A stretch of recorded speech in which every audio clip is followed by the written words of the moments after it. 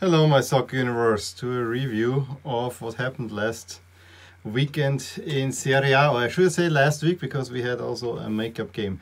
Overall, I have to say it was a rather disappointing round. Not many goals scored. Overall, I think the goal average fell from 3.6 to about 3.3 something. So quite remarkable, the downturn in goals. It was saved by an exciting last match between Milan and Verona, but yeah, it was not all that exciting for me. But yeah, I'm wearing the Roma, I think this is 16-17 way, which is very similar to the Roma, at least in color and with the crest to the Roma jersey that they're currently wearing. Actually, I like it a lot, and if you don't know, I put the Totti patch on there. I bought it basically the day after Totti retired, but because they didn't sell me the home shirt with that patch, but they sold the wager shirt, and I was happy to get one of the Lupetto crest. Anyway, that was a whole lot of talk. I did not have anything to do with this round, so let's get right to it. We had on Wednesday a makeup game.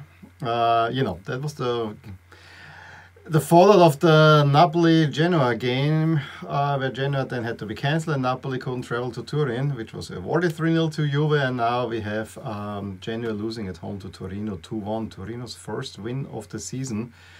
Took a long while, but it was not that much trouble. They already have them 2-0 up, and the goal by Genoa came rather late, which meant that for the first time we had an even table in Serie A, first time in a month and so on.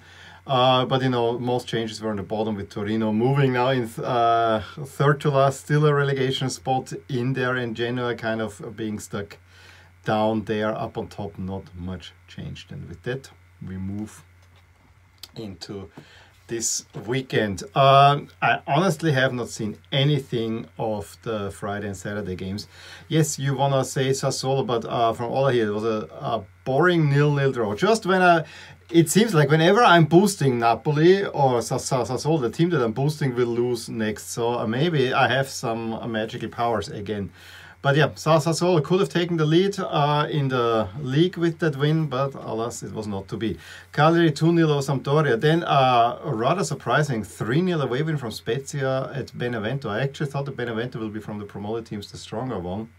But hey, that was a surprise to me. I'm feeling a little bit Pippo Inzaghi. I touted Parma Fiorentina as a very interesting matchup. It was everything but 0-0. To be honest, Lazio Juve, I actually saw some of it, except that there were goals scored. In a way, it had also a little bit 0-0 written. It was not that great of a match overall. Yeah, Ronaldo was playing. I was actually sitting at lunch and telling my wife, I bet you that Juve will play in orange in this one. I know they played in dark blue, and actually it looked nice, I have to say. That was a nice jersey matchup. It was all Juve at the beginning, with Ronaldo getting the goal after Quadrado assist in the 15th, and a little bit later he hits the woodwork. Juve largely a better team. I mean, the few chances that Lazio had were rather timid shots, or Correa being a little bit too selfish. However, that was to turn out to be not the worst thing. Ronaldo then had to come off with an ankle injury, and Dybala came on, and yeah, that actually sealed a little bit the deal for Juve, because in the last few minutes of stoppage time, the Juve box is peppered with throw-ins, more or less. And once they finally could clear, the ball comes to Dybala, who loses it, and it goes into a throw-in very close to the midway line. And you can see Simone Inzaghi pointing, please, you throw it forward. Throw-in goes forward, and there is Correa, who gets the ball and then dribbles through the first two pair of Juve defenders. I think he even nutmegs Demiral on that point. Then goes to another pair, plays it to Caicedo, who stops it, turns around, and scores a 94th minute equalizer, which he has done already. A very late equalizer a week ago against Torino, and midweek in the 80th against Zenit. Crazy scenes, and yeah, Lazio, getting a little bit of traction with that one. I also should, when we talk about Lazio, we have to say there was the huge, I don't know if it's yet a scandal, but there's at least a criminal investigation surrounding at least Immobile, who could not play in Bruges, then suddenly he could play in Torino, because suddenly the COVID test was positive, then he is playing, he's not playing this week in the game, you know, the COVID. So he had a positive test, he had a negative test, he had a positive test. The doctor saying, yeah, then he should play, then he cannot play. Very, very weird overall setting, and it seems that at least a criminal investigation, there will be a Serie A investigation into that matter, and all the testing has to be moved now to certified centers, because seemingly Lazio chose their own doctors. And I think it was one in Salerno, which conveniently was also the doctor of Salernitano, who is also owned by Lotito of Lazio. So crazy stuff overall. Then Atalanta-Inter was another one, rather disappointing to be honest. The hashtag always watch Atalanta is not coming through, to be honest. Yes, Atalanta maybe had the first chance, but Inter could hold it rather open, but it was not headed that this is now all Inter, so on. Lukaku actually was on the bench this time. It actually took a young cross into the box that Lautaro can convert with in the 58th. That actually then gave Inter a little bit the upper hand. At this point, I think they probably could well have decided the game, and they had the chance. Where I think in one counter, both Vidal and Barella had the chance to make it 2-0, which would have settled the game. But then Miranchuk, who had come on right after the Lautaro goal, on the box, gets the ball, and it seems like nothing, but he also turns around, takes a shot, and suddenly it's 1-1. And from that moment on, Atalanta was pressing, tried to claim for a penalty, then same thing. Inter probably could have gotten a penalty because Lukaku, who came on, was brought down. But yeah, it ended in a 1-1. But Conte not being happy with his players in a way. It was not the greatest games, and I really wonder. Inter again having lead, cannot hang out. Inter seemingly has forgotten how to win. It has been a long time that they have won. At least it feels like that. They had a good start the season, but now it's always. I mean, they are not losing often, but they're also not winning a lot. At least in the league, in the Champions League, they haven't lost to Real Madrid. And I always think that the performances for Inter are all right, but they cannot get the results. They really cannot get the results, and I don't think that Conte will be fired at any point in the near future, because he earns just way too much salary. I think he would have to step down for that, and I don't think this will help really. But there's something not quite right with Inter. On the other side, there are a lot of things seemingly right with Roma, especially if you're Henrik Mkhitaryan, who gets the lead in stoppage time of the first half with a header. Tiny man heads it in against Genoa. Roma largely had the better of the game. However, when Piacca equalized in the 50th, it actually gave the upper hand for a few minutes to Genoa. But then at 66th, Mkhitaryan scores a 2-1. A few more chances for Roma, who are now firm in control of the game. And then Pedro assists Mkhitaryan for his third. And Roma gets a 3-1 win, one of the winners of this round. Torino cannot back up the win against Genoa with a 0-0 against Crotone at home. Also, Torino should be a much better team than they are. Bologna-Napoli also, again, a rather disappointing game. Yes, there was a really nice goal by Osimhen when Lozano crosses in and he is free. Can head in 23rd. Looks all good. The Koulibaly scores the 2-0. However, in the build-up, there was a handball by Osimhen, which you really have to watch closely to see that one. But it is then obvious. So that one had to be chalked off.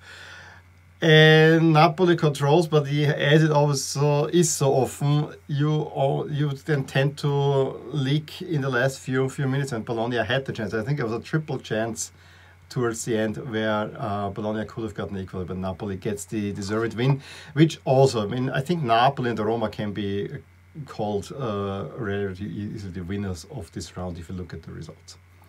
However, it was all taken over then by the 2-2 between Milan and Verona, which was a super entertaining and fun game.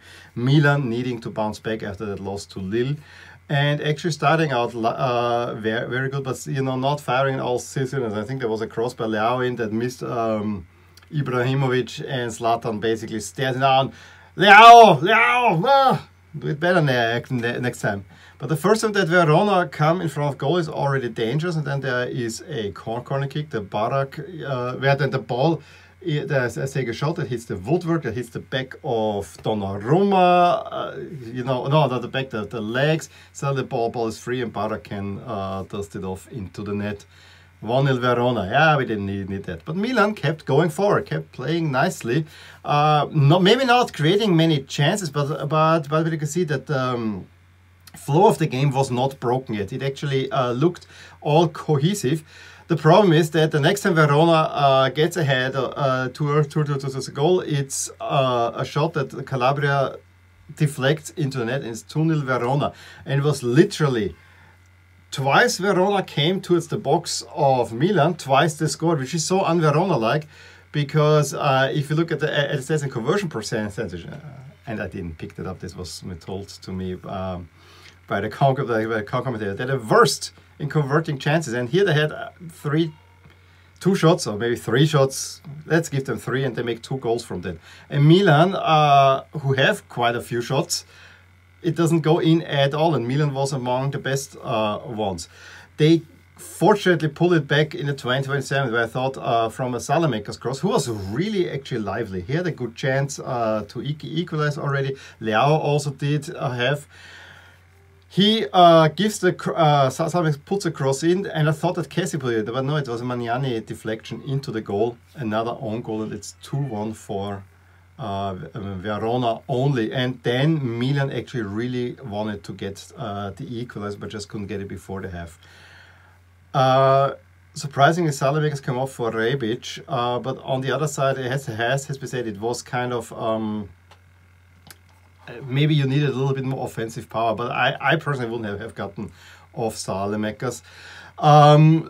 But it remained a very interesting game. John Noglu gets the equalizer around the 50th, and then it's called off for offside. I could not really, they didn't show it conclusively. Maybe in a build-up Rebic was offside, but it looked like a millimeter decision. And it looked like to be one of those days where actually Milan then really had control of the game and was attacking, just the ball didn't want to go in. Prime example, a penalty is given because Kessie is brought down in the box and he is limping. And I'm saying, penalty, please not Zlatan, please not Zlatan, please not Zlatan. He has not done well with penalties as athletic. In fact, he missed the last 2. Fortunately, in a derby, he could put one in off the rebound. Yeah, it's Zlatan who steps up. And I don't understand it. I think you have with Calhanoglu and you have with Kessie, especially with Kessie, 2 players that are way better penalty takers. No, but what does Zlatan do? The goalie comes to him and kind of says, hey, you've missed the last 2, and Zlatan wants to pull it high. It's a carbon copy of the one against Sparta Prague. Goes in the stands with a lot of power.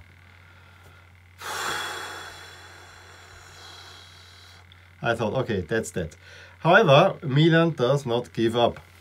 Another one, cross in, Zlatan goes up, ball is headed down, it's already the 90th minute. Calabria on the rebound, puts it in the net, makes up for his the deflection, own goal. No, it is called off for headball. I really thought at this moment, yeah, this is not Milan's day. Unfortunately, two minutes later, Brahim Diaz cross and Ibrahimovic heads in, and actually then they had even the chance to win it, but alas, it was not to be. But it was a really, really entertaining, good game. For this Milan fan, maybe a little bit too much, but I actually had thought already, yeah, this is not the game. This is one of those days, and I actually was not that worried because Milan played well. The ball just didn't go in, and so their performance like that. And maybe with this point, this was like last season when they played this 2-2 at Spal, where you just get a late equalizer, but that gets you on a roll. Unfortunately, now it's the international break. So with that, the standing is that Milan stay on top 2 draws on top, and this helps Napoli a lot, who are now within touching distance, within 3 points of Milan, and Roma also right up there on top. Juve, Atalanta and Inter also stall a little bit, as does Lazio, and you can see already it's very even, very even, the whole thing. Towards the bottom, Genoa, Udine and Crotone are now down there, but Torino might move in there, and Benevento also has a -10, so that also doesn't look all that good. If I look at chances now, Inter the slight favorites over Milan. And then it's Napoli and Juve. Champions League also, those 4 seem to be set. And if we look relegation, yeah, Benevento and Crotone are the ones that look, and Genoa also. Let's see where we end up there, but it's interesting to see these early trends going. The next round, yeah, Napoli-Milan. And here I regret now a little bit that Milan did not get the win, because with the win, Napoli will go ahead of Milan. So a huge game, I have to say, Gattuso against Milan. I think Napoli, I still am of the opinion that Napoli has probably the strongest squad in all of Serie A at the moment. They're just not firing on all cylinders. If you look at the other games, you know, the other big ones, Atalanta is an away game to Spezia, Juve at home to Cagliari, there's nothing really. Roma-Parma could be an Inter Torino. I don't see this as a trap game, to be honest. I mean, it all points to that one last game. Hellas against Sassuolo, that could be interesting as well. But, you know, it all points to Napoli, Milan, and that's after the international break. Anyway, let me know what you thought about the games this weekend. Give me a thumbs up if you enjoyed this video. Subscribe to my channel if you want to see more, and I will talk to you soon. Bye. Hey there, I really hope you enjoyed this video, and if you did, here are some videos and playlists that you might enjoy too. Also, please consider subscribing to my channel and clicking the little bell icon so that you get an update whenever something happens in my soccer universe. And with that, wish you a wonderful day. Bye.